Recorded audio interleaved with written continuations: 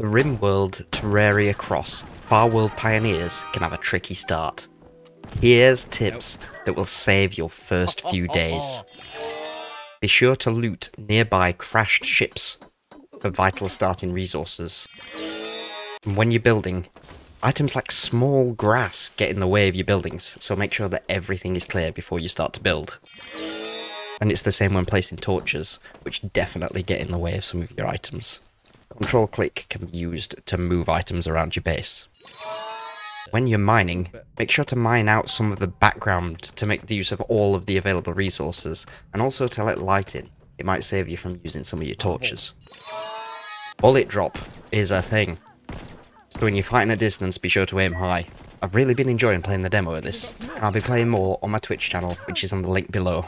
Enjoy your Farworld Pioneers, guys. I'll catch you in a bit. That's bullet drop!